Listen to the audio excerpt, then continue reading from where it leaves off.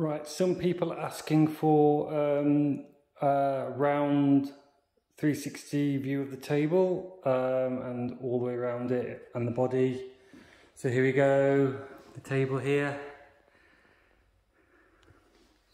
All the way around the edge, this is where the balls are, come out. Free play table. All the way around the edge.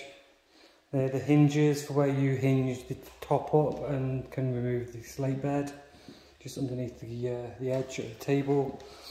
Right to the other side, you can see that side of the table and the following legs. And you can see there, that's the bed of the table. You can see there, that's the white line is slightly faded, but it's still visible.